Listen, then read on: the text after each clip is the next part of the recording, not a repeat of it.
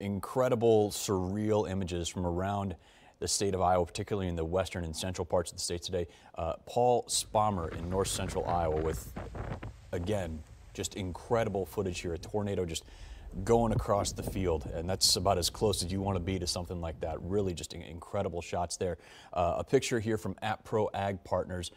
This was near Palmer in Pocahontas County. I believe, yeah, this is from Weather Nation. I believe that's who it's from, though, is the Ag Partners. Again, northwest part of the state there. Here's Pro Ag Partners there. You see that kind of skinny tail on that as well. You saw the video from northwest Iowa. I believe that was Rockwell City, maybe we just saw from Weather Nation in Calhoun County, just west of Fort Dodge. But a lot of these images, I know Rebecca just shared another one from X, Twitter, whatever you want to refer to it as, of some of the damage in an area through those second rounds of storms, talking about a wedge tornado heading towards New London. So a lot of images that we're seeing here in eastern Iowa and really across the entire state as we've seen these systems move through.